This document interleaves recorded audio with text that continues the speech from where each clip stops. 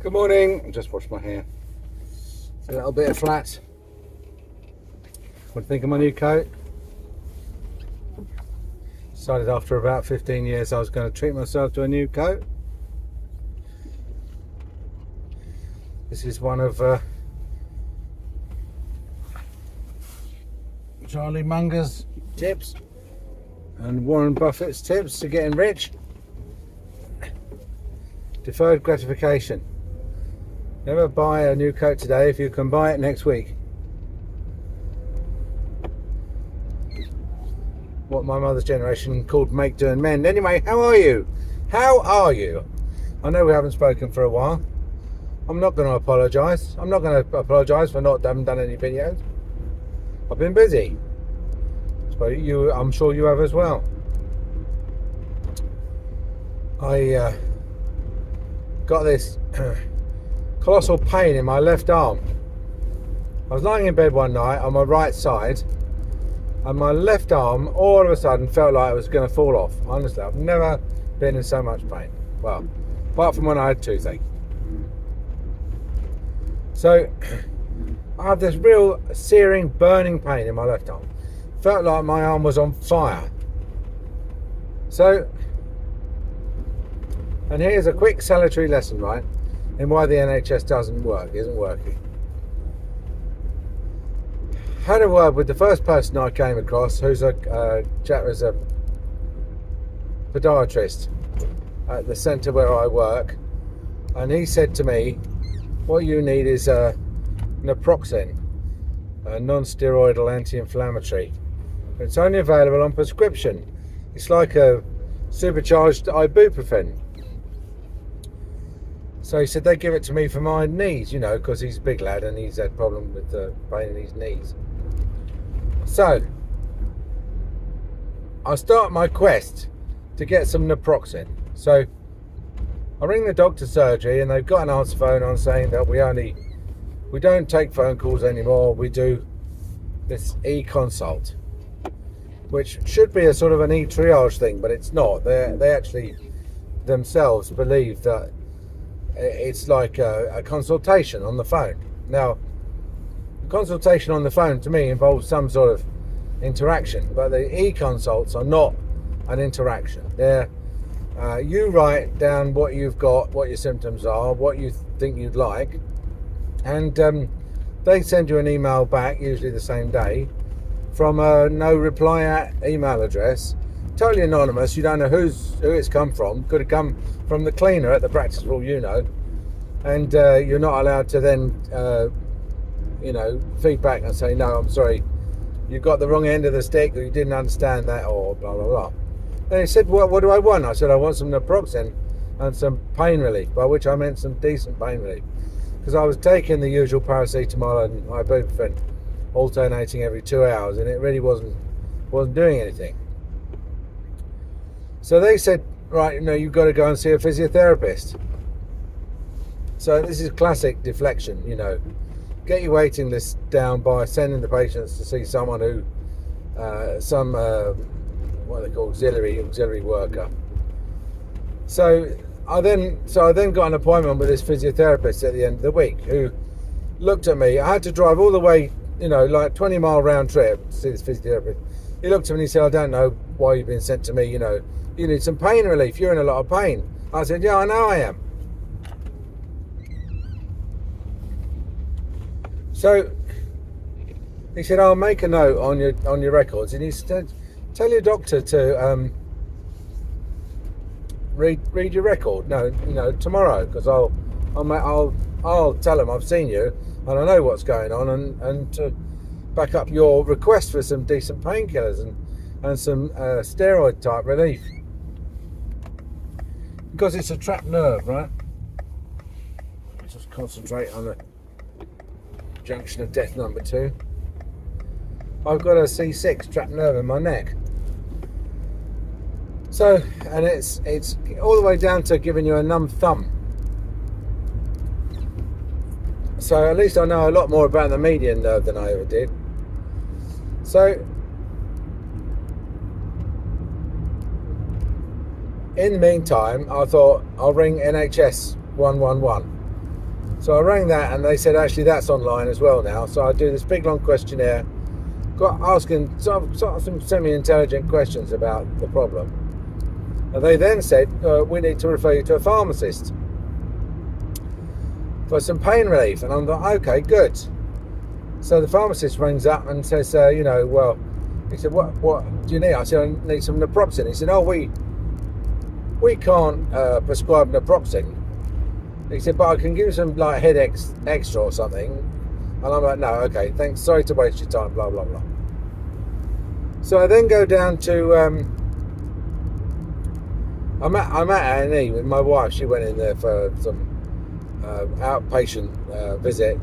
So I said to her, I'm just going to pop along to A&E and see if I can get someone to prescribe me some naproxen and some cocodamols or something. Because all of the painkillers that we used to rely on in my youth, the DF118s and the cocodamols, and they're all off prescription now. You can't. Everyone's got to take paracetamol. Paracetamol is it's the only drug now for pain control, even though it's patently not good enough, and it's got a very, very low therapeutic margin. In other words, you've only got to take 2, 3, 4 more than you need to, and you will kill yourself. You'll just kill your liver. So it's a terrible drug. And everything that's got codeine in it, for example, has got paracetamol in it as well. So you can't overdose yourself on codeine, because you'll kill yourself with the paracetamol before you overdose on the codeine. And the cocodamols that you can buy over the counter, they say, if you take more than 3 of these, then you're going to be a drug-addled junkie who's sleeping in a skip. So don't take more than 3. So they give you a packet of 24, and they're like, right, okay, well, what do I do with the other 21? Anyway, I sat down there in some airless bunker for about half an hour and asked them how long it's going to be, and they said 2 hours. 2 hours. So I said, oh, I can't wait 2 hours. I was in too much pain, to be honest. Like, just sitting there was painful. I was only pain-free when I was lying down or sitting in a chair that supported my shoulder. So I said, I'm not going to wait 2 hours. So I went with them. My wife was hanging around as well, so we then went back. So we then did another eConsult to the practice and said, look, have you read the physiotherapist notes? And all I want is some naproxen and some decent pain relief. And I got this snotty email back saying, I'm sorry, you decided not to go and see the physiotherapist. So I then went a bit ballistic, and I got the email address of the actual doctor's surgery and wrote them a snotty email saying that, well, at some point, hopefully, a doctor will read my notes, who knows what's going on, and not, you know, say that I hadn't been to see the physiotherapist. Bearing in mind, right, that in my desperation, I'd already paid the best part of 100 quid for 2 private physiotherapy visits before I even got to see the NHS physiotherapist. So to sum up quickly, we've got 2 eConsults, one online consult, a pharmacist visit, a trip to Dover, a physiotherapist wasted time, and finally I got a doctor's appointment about 10 days after.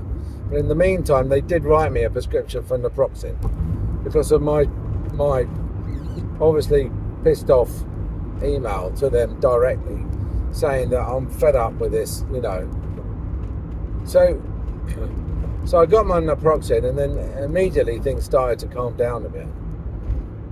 And then when I went to see the doctor, he's prescribed me something else. I should know what it is.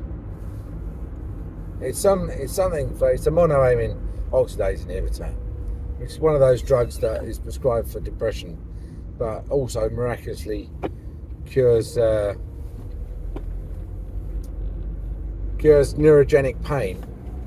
And it's not Tegretol, is it? It's amitriptyline. And so I'm like, okay, I'll give it a go. He said they'll zonk you out, you know. So that's all they are. They're just like Valium. They just make you sleep better. But I've only been on them for about 4 days, so God knows. But anyway, the main thing is the pain has started to go away. Now, whether it would have gone away anyway, I don't know. But let's just give the doctor the benefit of the doubt that the amitriptyline is helping for some reason. Oh, anyway, what a palaver. So my whole point is, right, and people wonder why the NHS isn't working. They've got all that. They've got all that overhead, right? All the wages overhead and time overhead. Not to mention my overhead in terms of money spent on private physio and petrol driving to and back to Dover. To dispense a course of tablets that cost less than £1, naproxen. You know, just incredible waste, incredible waste. And you know, if I'd actually only been able to speak to someone, a doctor, sooner, then I could have been on these tablets from day one. And think of the money and time that would have been saved. But that's how you can have an expensive service that runs badly. How can you simultaneously provide the worst possible service and yet the most expensive possible service? You wouldn't believe it. I let that lorry out there. Did you see that? He was waiting to see what I was going to do. When I signalled I was pulling out, he thought, hello, fellow lorry driver. Actually, they bolt around these lorries. They're you can see he's no slouch, is he? Reminds me of an old black and white film I used to see where there was two lorry firms that were competing with each other that used to drive around at top speed.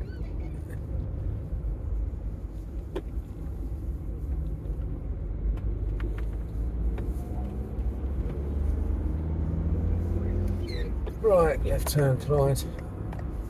Past the new KFC. Anyway, it's the week before Christmas, and all through the surgery, nothing was stirring. Although I have this morning got an acceptance on a treatment plan in excess of 3,000 quid.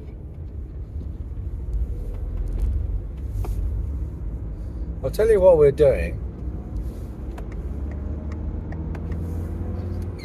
We're doing, obviously we are concentrating now on people who have got more wrong with them, because we've had this long period of lack of very basic dentistry in this country, and you know, built up a backlog of work that requires rectifying, and it requires rectifying by practitioners who've got the skill to do that sort of thing. The sort of the Jimmy Steels of the world, you know, the advanced restorative guys. And I think you're more likely to find those in the private sector. The NHS is a bit scuppered really, because they've got a system which doesn't really reward a dentist for doing high quality, high cost restorative work. And so what they do is their livelihood depends on them not doing the whole job, you know. Like, for example, if someone comes in who needs 4 crowns up a 2112, they'll perhaps just try and do 2 fillings in the teeth, or even 1 filling in the teeth. Get out of his way because he's mental. Here he comes, watch. Here he comes. Echo X-ray 21 Hotel Victor Echo. God knows how much that must weigh. 5 tons, that lorry. And he's driving it faster than I'm driving this. Anyway, where was I? Yeah, so it turns out that the sort of dentistry I'm doing is, for those who've got the money to afford it, it's becoming a sort of a must-have type dentistry. and by which I'm talking about a guy who has got attritted teeth, and which are overloaded, and so as a result he's worn his teeth down, chewed his way through his fillings, and what I'm going to do is I'm going to give him 4 new front teeth and an upper chrome denture. I think the total is going to come to just over £3 for the whole lot. But he came in on Friday. I think he was my last patient on Friday, and I sent him. It was our staff due on Friday, so I didn't get a chance to send him his quote. But I sent him his quote Saturday, and then first thing this morning, Monday, he's gone for it.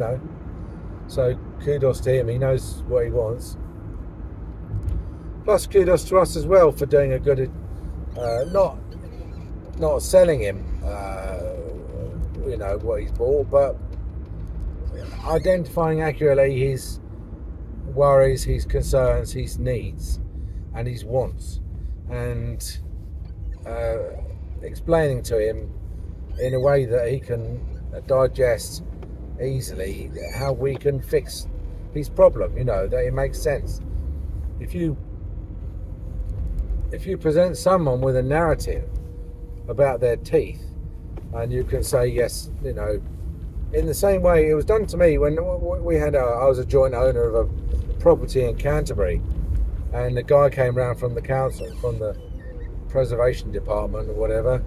This property was built in the 1800s, and I said to him, actually, it's not in bad nick, is it, the building? And he looked at me and he hesitated a second, and he said, well, he said, if you look up there, he said, you'll see this, and if you look over there, he said, you can see that, and he said, a lot of those bits, you can see one there, but a lot of those bits are all missing. And by the time he finished, I was in no doubt that, first of all, he knew what he was talking about, and secondly, that my building was a pile of junk to the educated eye, to the educated eye. So he, and I was totally respected. He went up in my estimation after that, rather than being just a bloke who's like a job's worth. He ended up being, there we are, me, the friend of the lorry driver, angry. So, doesn't make any difference to me. I mean, I'm just going to join the back queue anyway, so I might as well let him out. Do you know what I mean? It's absolutely, this is one of these things where it's not a nil sum. Letting him ahead has not delayed me.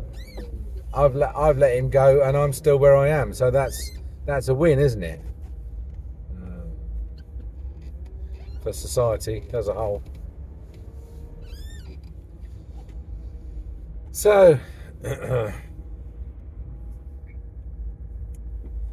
yeah. So I've more or less told him the story of his teeth, and you can say, you've got black lines over your crowns, and that's because they're metal-based crowns, and we don't do those anymore. We do ceramics, so we can get a much nicer looking job done there. Oh God! Like with those little black rubber strips, I hate those people. They're never any good. They're an omen of bad. Those rubber, when they put 2 rubber things across the road, your life is going to get worse on a permanent basis. For one reason or another, whether it's a pedestrian crossing or a roundabout or one of those pavement extensions that nobody ever treads on, but just serves to slow you down, make society less efficient.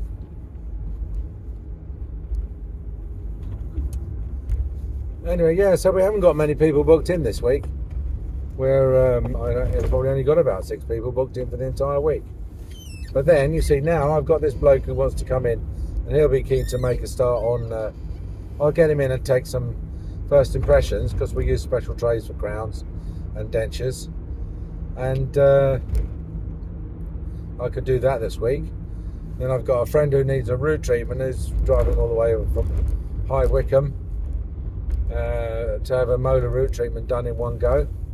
So we're going to have to get him booked in today. Oh, the old week. It soon fills up, you know. And then if we do have some time free, then I'll upload this video. Plus a few others that I've got on the back burner to free up some memory on my phone. Right, lovely. Well, it's been lovely to talk to you again. As you can see, the weather is very autumnal. The leaves are off the trees now, pretty much. And coming up to 400 podcasts soon. So I might try and do something special for the 400th one. We'll see, we'll see. We're not going to promise anything. So there's no point promising stuff. You create an expectation, don't you, in people's mind, and then they get disappointed when you fail to deliver. So forget what I just said. Anyway, I'm going to go in. Nice to talk to you again. All right, bye.